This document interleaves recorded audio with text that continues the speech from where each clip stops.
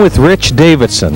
Rich, you came to visit us at the Flying Cruise Inn this year. We really appreciate that. While you were up there, you invited us to come down here to your airport. And when I say your airport, it's your airport. Oh, yeah. And Rich, tell us where we're at and what we're doing today. All right, we're just outside of Hanover, Indiana, on the Ohio River. This place is nestled right in a large Ohio River bottom. What we have here today is just an antique and classic fly-in. We named it Wood, Fabric, and Tail Wheels. That's basically parts you find on antique aircraft, so the name kind of says it all. I mean, we're right down here on the Ohio River. Oh, yeah. Yeah, it's really nice.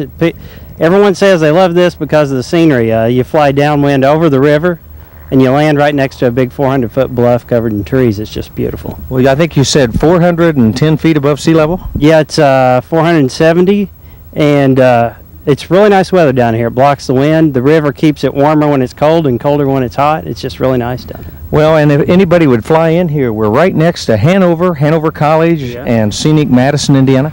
Oh, yeah, Hanover College, a very well-known and respectable college. It's right up on top of the hill. As soon as you take off out of here, you see it. And Madison is very well known for its historic downtown. The town has gone out of its way to save the old buildings and the way they used to do things. Very nice. So it's a privately owned airport, but the public's welcome to come. Oh, yeah, we certified it public use for that reason. A lot of these planes are starting to the planes and their owners are like endangered species, and they have very few environments left, I guess is a good way to put it. So you put a grass strip out, and you make it open to the public, and they just, it's kind of if you build it, they will come. Well, it's just like stepping back in the 40s when you're here. Oh, yeah. Yeah, that's the great part, and we're hoping to do more. Our goal here is to eventually make it where you feel like you flew back in time when you landed. Well, now you live right here, but as a profession, you're an airline pilot. Yeah, I fly for one of the commuters. I do American Connection out of St. Louis. I'm a captain on a regional jet. It's a lot of fun, but it's nothing like this. Well, a little bit more of the history of this airport. Again, how did it start, and how old is it? Well, I had a gentleman come in last year that had flown a Waco in here in 1938. And that's the earliest history I knew of the place. I knew it had been here. I had talked to several people from World War II from the Jefferson Proving Grounds just north of here who said it was here.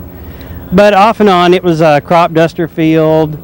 It was a salvage yard for aircraft at one time. And then in the mid-'80s, Fritz Hageman, a retired Air Force and retired airline captain, retired here and bought the place and made it what it is today.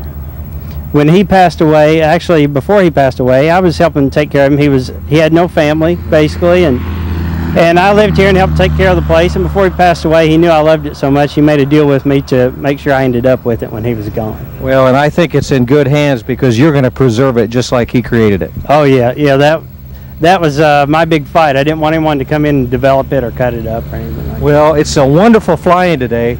I don't know what the count is. There's got to be 100 airplanes in here. Yeah, we're looking at around 120. Last year we had 150, but we had an extreme downpour in the last couple of days. But we still have a wonderful turnout, and it's as you can see, it's a very diverse collection of aircraft. Not one type, not two or three, but just a little bit of everything. The tail draggers, the old antiques and classics, the home builts, the tail draggers, tube and fabric airplanes. That's what's at home here. Oh yeah, yeah, I love it. A few years ago, I had my own business. I had an air tour business. Had a World War II primary trainer. It was open cockpit steerman, and that's how I made my living. I hopped around the country hopping rides, just like the old barnstormers, and absolutely fell in love with it. And I guess like so many other people, they dream of having a place that would draw those type of aircraft, and that's what this is. And down here in southern Indiana, the climate, I mean, I'm just up in Marion, but it's a whole different climate down here. Yeah, it's really strange. A lot of it is the Ohio River.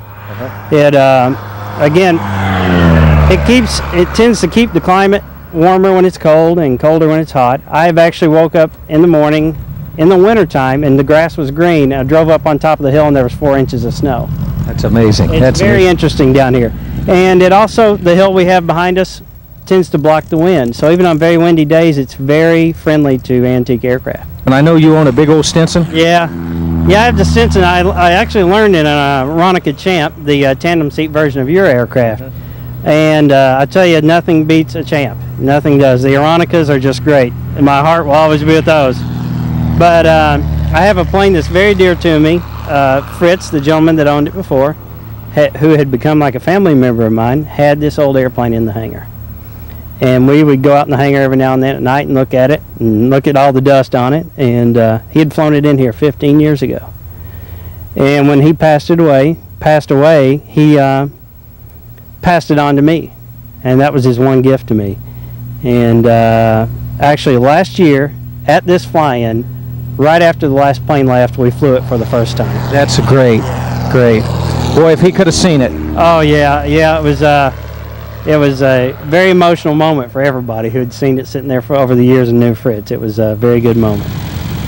Well, we're glad you took time to come up and see us in Marion, but you almost hate to leave, don't you? Oh yeah, yeah, it's great. Everybody comes in there, they say this place is wonderful. They have no idea how much work it takes. It takes a full 8 hours for me to mow just the grass.